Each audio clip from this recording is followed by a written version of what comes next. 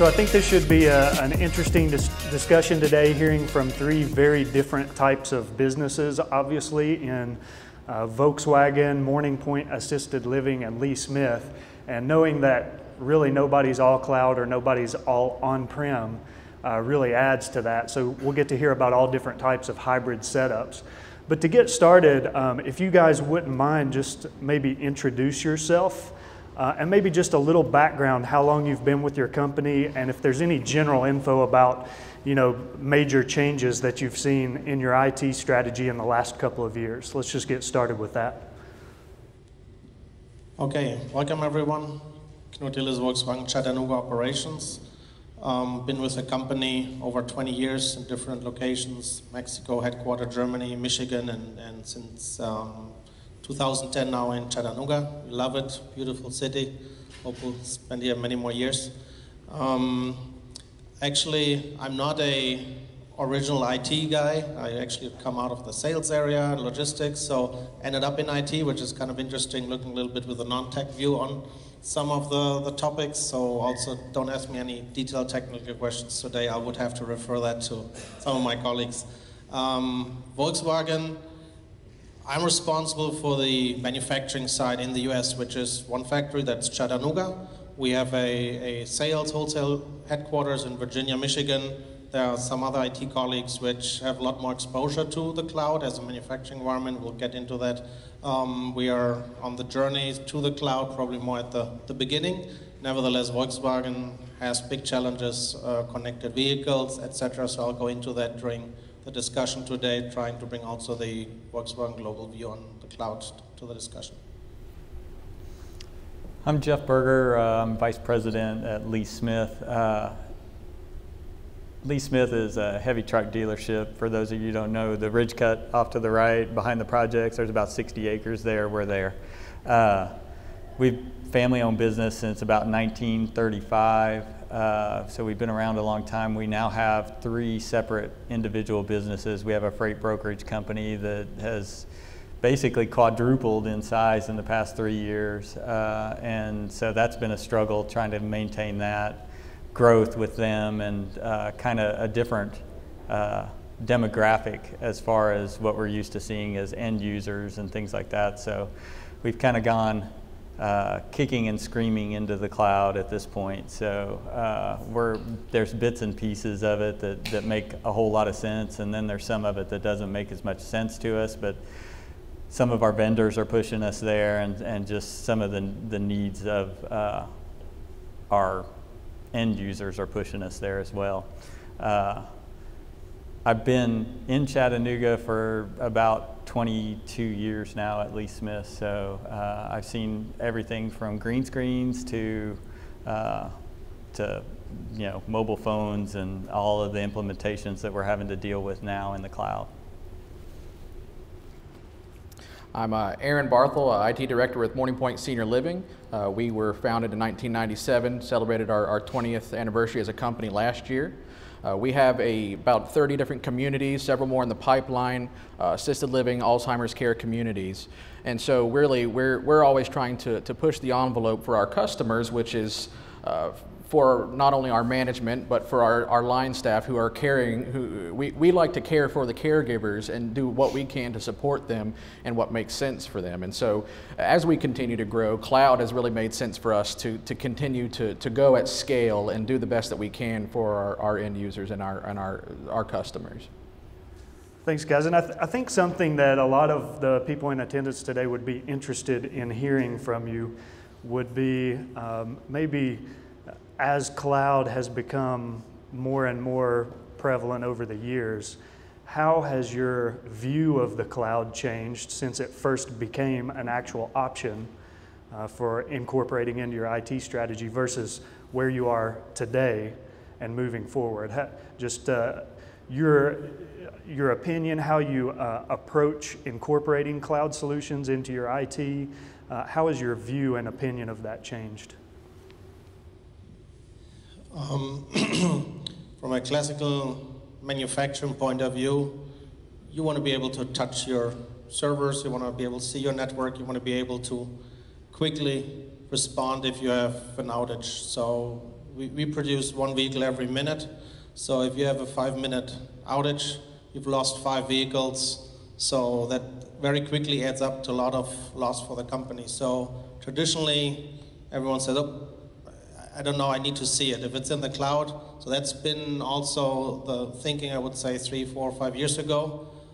Right now, it is more, okay, how can we as IT really add value to the company? And are we really the ones who administer the server farm and the network, or are we ones that look at cloud-based solution, BI, etc., and can help the company save money on the operational side rather than administering IT? So that's it's kind of a, let's say, a slow journey, but the understanding is there. If I don't need to take care of it locally, I know the AWS, Azure, whoever, they know that a lot better, more efficient than my own guys on-premise. I can use them to generate more revenue for the company in a different way. But the skill sets are not necessarily there, so it's a slow journey to transition organizationally, processes, and also technology. We have a similar struggle. Control is a big thing for us, right? So we're one location, and when you get into multiple locations, it seems that the cloud makes a whole lot more sense than when you're in a single location. So if we can do it internally, our practice has always been we're just going to do it internally. We typically don't outsource stuff. We typically don't have other vendors do things. When we went to Office 365, it was more because that was a big push from Microsoft. You know, Office 365 was where they were going. That's where they're putting all their efforts into. And when we moved our Exchange server offsite into it's a hybrid environment, but when we did that, our initial thought was that, oh, Microsoft's going to do away with Exchange altogether at some point. And if they're going to do that, that means that we need to be planning for that. We need to be thinking about that. I do think our perception has changed quite a bit over the past 3 to 5 years, and just the fact that we've had to deal with different knowledge level of employees and how they use computers and the network too. So I would say at first, the cloud, when it first came out, was just, and to some extent it still is, it was kind of an experiment. Everybody, let's see how they use it, let's see what happens. And so that was our initial stance. Was at first we're not going to touch it, we're not going to do anything with it. We're gonna wait and see what other people. Let's let other people make some mistakes, and then we'll see what we can do to do better or to learn from those as well. And so as that has kind of evolved and as people have adopted it more, we've been able to see where some areas are that we can find use for it. We can take advantage of other people's resources than having to do everything in-house, having to have all those resources there. We can take advantage of something that someone else is providing for us. And so that's been a big advantage, and that's been a slow adoption, and it still is. I would say it's a very thoughtful process. We want to go forward very thoughtful rather than just jumping right in. Thank you. And I know, Knut, you mentioned the manufacturing industry and just the characteristics and mindset of manufacturers kind of influencing cloud adoption and versus managing everything on site and being able to touch and see. Are there other factors based on the industry you each are in, or factors based on the specific ways in which your company operates that have led you to be either more conservative or more aggressive with cloud adoption and the way you have already incorporated it into the company? Yes, so on the manufacturing side, you have a lot of, I call it gray IT, shadow IT. You have a lot of IT-based solutions that come into the factory through line builders, through robots you install. So not everything's always really in a controlled environment, and one of my daily struggles is how to get rid of my oldest Windows XP clients that are still running in some parts of the line, which are out of support, obviously, the security risk, but if I pull them out, I'll stop the line. So those are typical manufacturing challenges on where you have technology that is sometimes over 10 years old, because you're heavily driven by I call them the investment waves. When you add new product, if you retool your factory, that's when you have downtime, and then when you can invest money and replace some of those solutions. But it's not that you have a big window of change every year. You have to work around shutdown times, and it's not that easy in the manufacturing industry. Always looking for efficiency, and every dollar you get efficiency out of the existing infrastructure counts. So that is the biggest challenge on when is the end of life of our, let's say, of our virtual environment, our storage, and is that something we can move to the cloud? It's not that we say we'll do that next year. You really have to sync it up with everything else going on, and it's my biggest challenge. When do I move which part to the cloud? We just went live a couple of months ago with SuccessFactors in the cloud, so we're moving part of our HR solution slowly to the cloud, but this is going to be a 3-year project, and this is more service in the cloud. It's not really infrastructure or platform as a service yet. That's still to come. You know, in our industry, one of the things that's happening now is I'll call it connected vehicles. That's extremely popular, where you put a telematics device in a truck and it sends you data through the cloud, basically. So before you know that your truck's having a problem, we know that your truck's having a problem. So we can be proactive, but in that, the manufacturer, we're a dealership, so we deal with like the likes of Volkswagen and International, Ford, Isuzu. But the manufacturers are pushing us into environments like the cloud that they're utilizing. In International's case, it's Azure. But I think a lot of that data and a lot of that, and I guess the best way to put that is a lot of the incentives that they're providing us are based behind that information and how we can proactively assist our customers in taking care of their problems before they occur. Another thing with the dealership, on the dealership and the transportation side, a lot of what we're captive to is what our vendors are doing. I know I mentioned that with Microsoft, but we have 2 primary vendors in the dealership and the transportation company, and depending on what they're doing with their software will also depend a lot on where we go with the cloud in the future too. So I have a feeling you'll see a lot of their environments start to move up to the cloud as you get into things like blockchain and you get into things like connected vehicles and things like that that'll talk back to our DMS and our TMS products. So I think our industry is pushing a lot of that and moving a lot of that forward. I would have to say growth. Right now we have over 1 billion Americans who are taking advantage of assisted living care in the United States. That's just going to continue to grow and to expand. And as that does continue to grow and expand, we will continue as an organization to continue and grow and expand to meet the need. So what does that look like in the future? What can we take advantage to provide better care? What will our future residents expect out of the services? Will we become an ancillary internet provider? People want more connected devices. They want to be able to use their devices wherever they're at. So being able to see that's kind of how our industry is going, where it's going, and we need to be able to be responsive to that. I apologize. I'm going to go a little off script here and ask a question that wasn't part of the pre-planned. I'm a curveball kind of guy, but I think this would be interesting for the people in the room, and I would assume a lot of folks in here are IT director or admin or directly involved in the IT department within your company. What's it like with other departments within your company, from other company executives, the CFO, the COO, the financial side of the business? Do they have specific requests for you? How do you collaborate with them to follow suit with what they're asking, but also move forward with IT, under your management and control as you need to, based on your own expertise? How does that work in your company? Yeah, so I mean, again, I'm going to refer to, we have 3 different companies. The freight brokerage is the one that we probably get the most of that demand from a technological standpoint.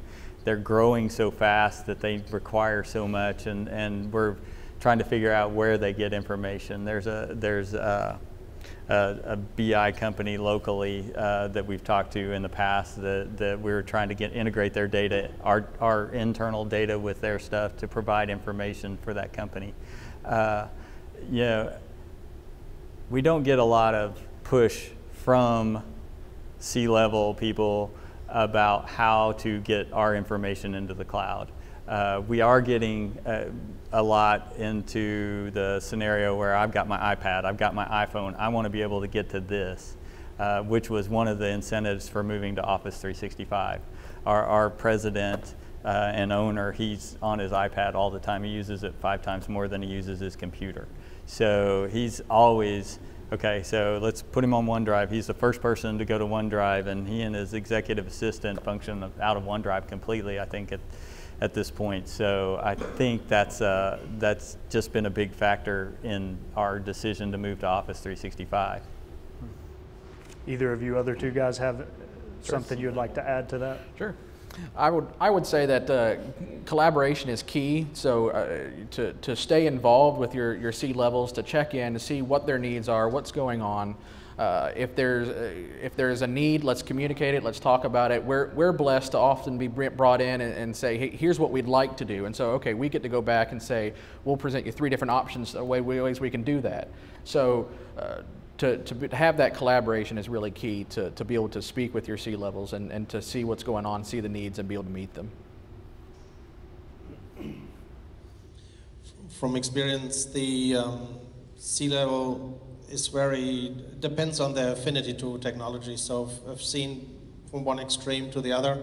So whenever there's somebody pushing and being a driver, even in the different business areas, for me, I'm happy I have an owner who wants it, and I'm more than happy to drive it with him and get the funding and get the solution. Too many times IT has great ideas, we implement them, and then they're stuck and nobody uses them, and it's a waste of money. So for me, it's an opportunity. If there's a driver, you need to ask the right questions around security and how do you manage it and what is the long-term cost, because a lot of solutions generate a lot of long-term costs, but for me it's an opportunity rather than, let's say, a risk or challenge. Yeah. Thanks, and I know one of the things that's probably top of mind in IT in general is education and skills. You know, you hear in the news all the time about there being a shortage of skilled workers, IT professionals.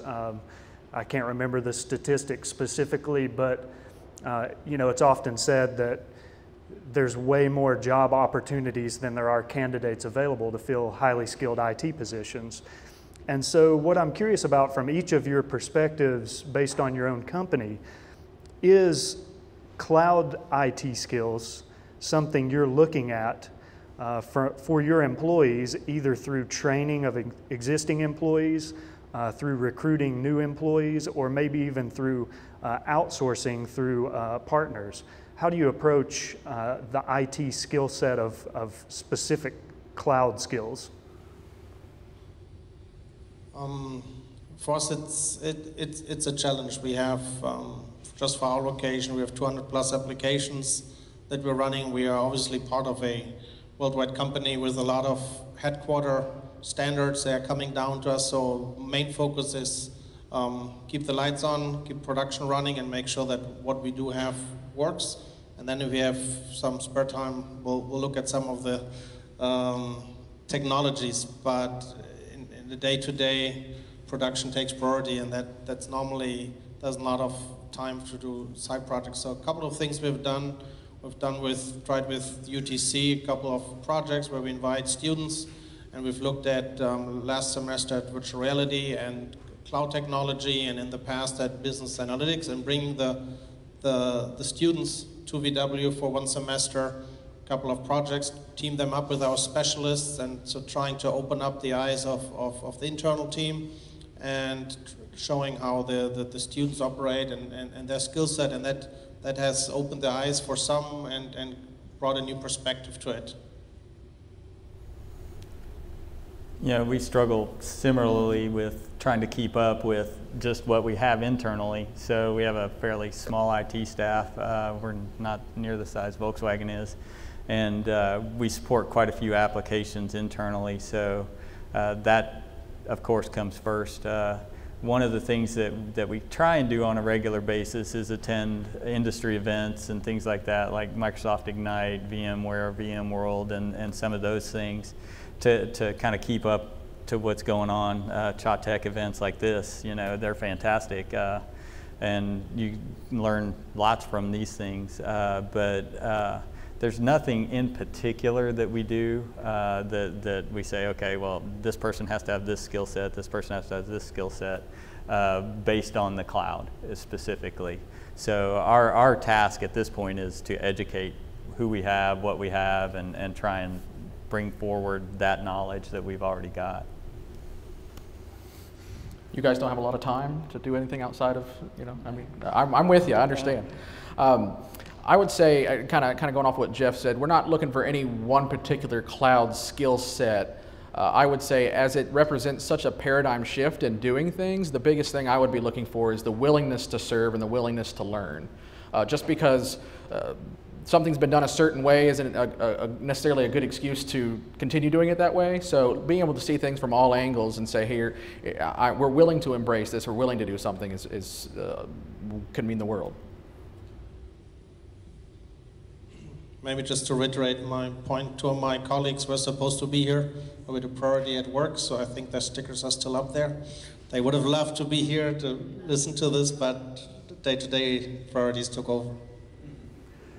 Yeah, so it sounds like, you know, day-to-day operations are super demanding within the IT department, and I would say that's pretty commonplace in just about every business out there. And so, you know, that's something that I'm sure organizations like the Chattanooga State Community College and places like that are probably looking really closely at how they can prepare people to sort of jump right in, but also to have a mindset toward, you know, cloud skills and where things are headed.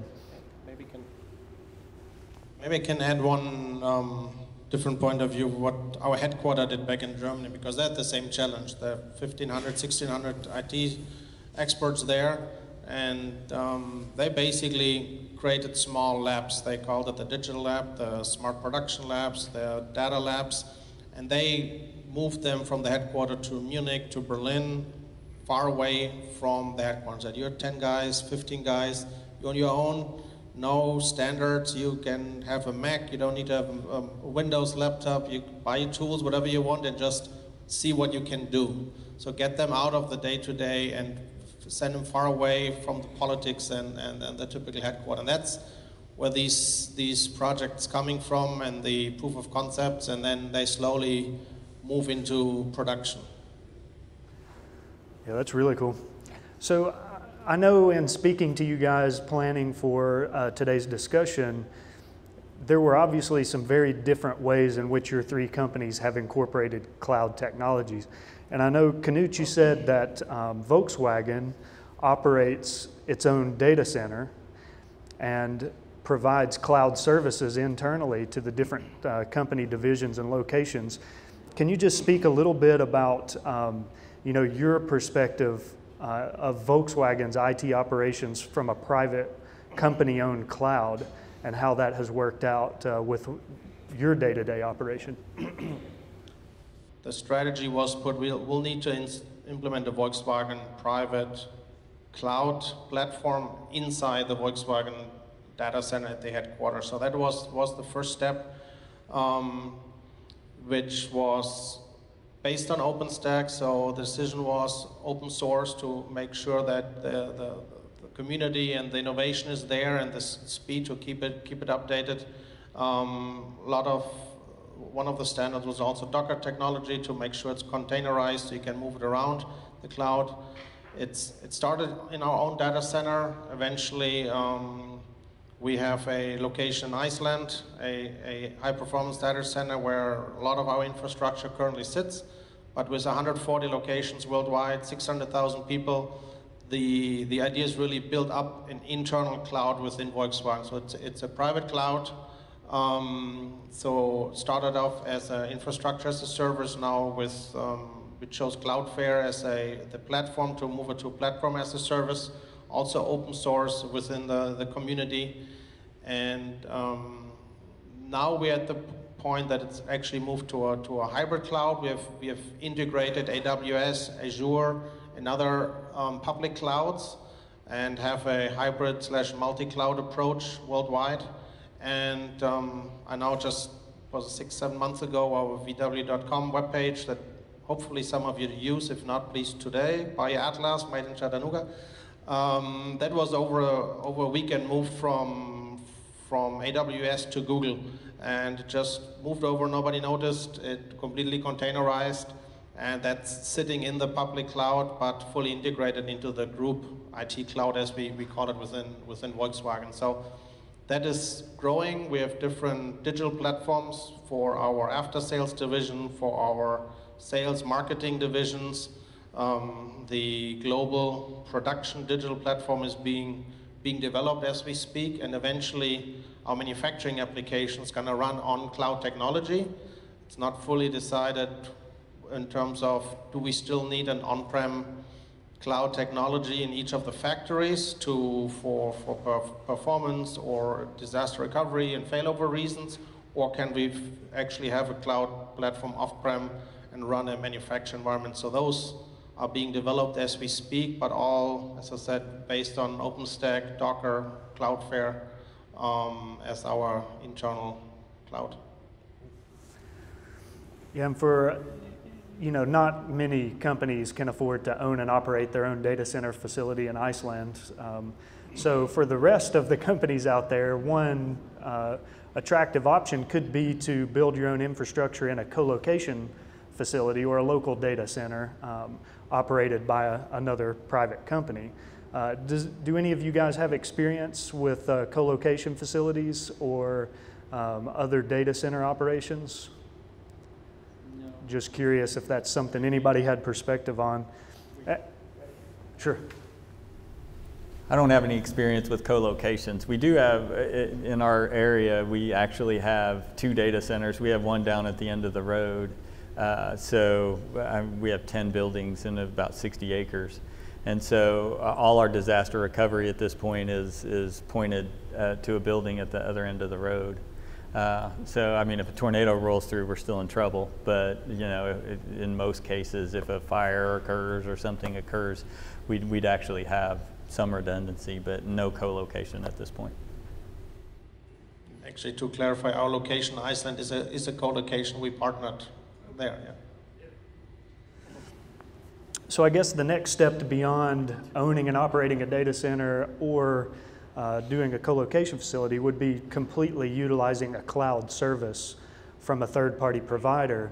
And the solutions are commonly referred to as a service, so software as a service, infrastructure as a service, platform as a service. And those are typically services that are owned and managed completely by the third party. And so really you're only responsible for what happens on top of those services, but not behind them. So can each of you sort of speak to some of the experiences you've had so far with one of those 3 scenarios, either software, infrastructure, or platform as a service from a third party? So for manufacturing division here in Chattanooga, main experience has been with software as a service. So we've, as I mentioned already, we moved to SuccessFactors. We've long been on Concur for all our travel management, etc. So, but all in the indirect area, all for the administrative area, and exploring opportunities now. What else can we move to software as a service? The infrastructure and platform as a service still for the future. So yeah, ours. Primarily, our largest software as a service deployment has been Office 365 at this point. We have done CRM and a few other smaller projects in the cloud, but Office 365 was the largest one. And we actually chose to go with a third party to help us through that migration as well. So it was trying at best, a lot of planning. So it's not completely cloud. We do have an on-site Exchange server, so it's somewhat hybrid at this point, but from the email standpoint. And Along with that, we have our backups are in the cloud. Microsoft does not back up your data in Office 365, so you have to be responsible for backing up your own data from their cloud. So we chose Barracuda as a partner to do that, so that we could make sure that we have all that data somewhere other than in Microsoft's cloud. So that for us has been the biggest one. Being a 20-year-old company, it's been advantageous. Really, a lot of what we use in the organization is your SaaS offerings, your web applications, and it's what we primarily use. So we'll work with different vendors as we see fit to serve different needs, whether that's providing our accounting system, our care, hiring, scheduling, just whatever we can do to deliver care. We have always traditionally worked with vendors and third parties and to get us to our SaaS offerings. So that's kind of what we kind of grew up with, if you want to say. So it's been advantageous. Talking with some other folks in the industry who kind of see where we're at, but they're much older in the industry, are saying, hey, we want to be where you're at, even though we're a younger company. And so that's just kind of where cloud has taken us. So that's an interesting thing to point out.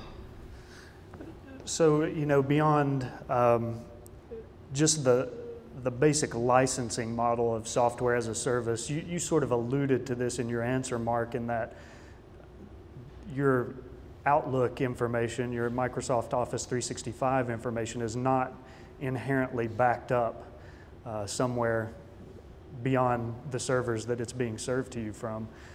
And so, beyond just the basic shift in licensing models, what other considerations, if you're evaluating a software as a service platform that you might incorporate into your IT stack or your IT deliverables internally, what are the type of things you need to look at before actually purchasing and deploying something?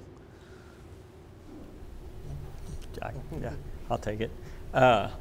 So, the first thing, my reluctance to go into the cloud was based on, if I go into the cloud, how do I get out of the cloud? So what if it doesn't work out? What if Microsoft's down all the time? What if this data center's down? What if we're stuck on one data center and it's always having problems or whatever? But so the first question we asked was, how do we get out? Which is why our Exchange implementation is hybrid, because it does allow us an out if we want to get out. The second one is, what's the vendor doing? Where's their big push? Their big push is into cloud in Microsoft's case. The third was cost. Can I do it cheaper in-house? And for how long can I do it cheaper in-house? Have I already got that licensing paid for, which we did have? And so when we did our transition into the cloud, we actually made sure that we're going to do it in a way that's cost effective. So at the point of time that our volume license expired and we were having to renew, then we went through that process and then the other thing is, do you have the resources to handle it? I mean, because honestly, it's taken probably more time to administer the cloud than it did just on-prem for the most part. But we were being audited by Microsoft once a year to do the self-evaluation. It would take 3 or 4 months of back and forth emails just to get them to say, okay, we're done with this audit. And it just wasn't worth the time anymore. Since we've moved to the Office 365 suite, we haven't had a single audit. So, does anyone else? Yeah, if you guys haven't answered that, please. I think I would have to agree with the cost effectiveness. It doesn't make a whole lot of sense to use your resources and your personnel if you don't need to. If you've got other things you've got to do and you wanted to move and use resources of someone else, and that's perfectly okay to do that. And so that's just kind of what we look to see. I mean, when you're going for any offering, it's what are we trying to accomplish? Who do we want to, how do we want to accomplish it, and who are we doing it for? So if we're doing it, if we're not doing it to further a business goal, then we really probably don't need to be doing it. So where we can leverage cloud, what it makes sense to do in the organization is, when we have a problem, what are we trying to solve? If it makes sense to do it in the cloud, we'll do it in the cloud. If it makes sense for us to do it on-prem, then we'll do it on-prem. And of course, it all depends on what we're working with, what we're talking about, what types of data we're working with. And then we'll have to, of course, evaluate security needs and all that. A big thing for me is when we're looking at any offering is getting take from peers, getting information from that, seeing it in action, getting to see what you're getting. Marketing is great and salespeople do a great job, but I'd like to see something and see it in action and see what other people's experience has been with it before we jump into something. I think the cost and also resource effectiveness is a big driver. When we look, for example, at success factors, one driver is we move it from the traditional SAP into success factors. We got the commitment from our colleagues in personnel. We're going to do a standard 100% just as success factor provides no custom development, no exception handling, no unique processes just for us.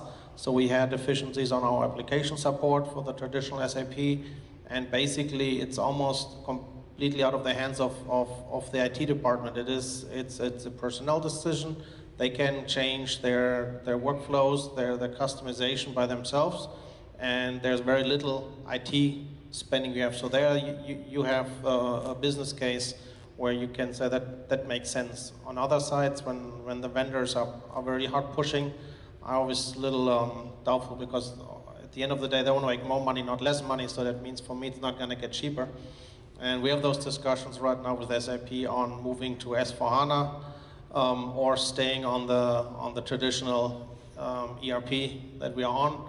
And when we as a company, as Volkswagen, we pool our licenses worldwide, so there are huge efficiencies on the licensing costs, and moving to S/4HANA is one of the first ones. Those licenses are very expensive still. We cannot do license pooling, etc. So all those that matters. Yeah, and you mentioned SAP. I know, SAP and Microsoft Dynamics, there are a lot of vendors out there who are really moving to, let's just call it what it is, sort of a forced cloud model, subscription-based model. And, I've heard mixed feedback on that, some pro, some con, and that, that will always be the case. But I thought I'd bring up at this point, we're currently running a IT benchmarking survey, InfoSystems is, and it's on our LinkedIn page. If you go to the InfoSystems LinkedIn account, it's pinned as our first post on the account. You can click and take the survey. And we would really appreciate that, because it gives us a lot of insight into what's happening all around the area, companies of all different sizes. And if you take the survey, you get the benchmark analysis at the end of the survey. But something I would mention that I've seen on a lot of the responses so far, there is a question about cloud adoption. And basically, the question is framed that if you are evaluating a cloud solution as an alternative to an on-site solution, what are the most important factors that would help drive that decision? And one of the most common answers I've seen is that if it has a positive impact on customer satisfaction and the ability to deliver your company's services in a better way. I would wonder if you guys agree with that, if that's a major focus from your perspective of helping the company deliver services, and what's your perspective on your incorporating cloud into that, if there would be a positive or negative impact, or if that plays a factor at all. Do you have any input on that? It definitely plays a factor for our end customers. So we're selling 10 million cars a year, and most of them, or more of those cars, are going to have connected services. So that same on the truck side. So that data needs to be hosted. It needs to be available. You need to have good performance, a lot of integration with mobile applications, onboard applications within the vehicle. So if you talk about that use case, there's, I think, no way around to really partner with a big cloud provider to get that scale worldwide for your vehicles.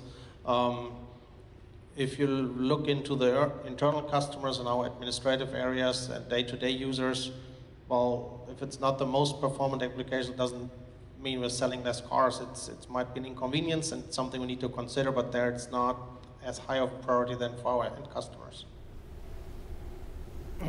Yeah, for us, it's about productivity, right? I mean, so the whole goal is to make our employees more productive, and as our employees get more productive, hopefully they provide better customer service. So ultimately, that's how we stay in business, is keeping our customers happy. So yeah, absolutely, that does fall right in line with that. But the key for us when we're making that decision as to what to do is it actually going to make our employees more productive, or are they taking a step backwards? Is it going to make it more difficult for them? I think we absolutely would be willing to entertain to do something 100% cloud if it's going to add efficiency, if it's going to do something for our customers. My big question would be, let's make sure our policies are clear. What are they doing with the data that they have, and do we have a way to get it on a routine basis? Can we include it as part of our backups? Because we don't want their service to go away, something to happen, and then we're stuck without our data. Or are they selling it to Cambridge Analytica, or is Cambridge Analytica selling it? You know, what's going on with that? You know, we just need to know where the data resides and make sure we can get our hands on it routinely. Yeah, I would say just, you know, based on what you guys have said in response to that, and just based on the feedback from the survey, it seems that there's a very openness or willingness to adopt cloud into your IT strategy, but it has to make sense. It has to be cost effective. I mean, these are no-brainers, right? But you know, ultimately, I think the cloud providers and the different cloud services that are out there are looking more now, instead of just doing things for the sake of the cloud, which seemed to be the strategy for a long time. Things have now shifted to how do we help customers deliver to their customers in a more efficient and better way. And that's, in my opinion, a good shift in the industry. As a final question, what would you say would be an ideal state of your IT systems in 3 to 5 years from this point? Ideal IT state. I'll stick with it. It will be a hybrid model. It will always be on-prem IT infrastructure. Ideally, with the amount of resources I have available, I'll be able to provide twice as much services, productivity, and solutions to my end users, and help my company generate more revenues, be more cost efficient, and change the view of IT from being a cost factor of being somebody who can help the company to be successful. I'm not even going to answer. That's the answer. I mean, there's. I would completely agree. The only thing I would say is that, you know, I mentioned we were dipping our toes in the waters of cloud, and so we want to go down that route, and hybrid is absolutely the place to be. And so to be able to have that infrastructure in both places is where we want to end up.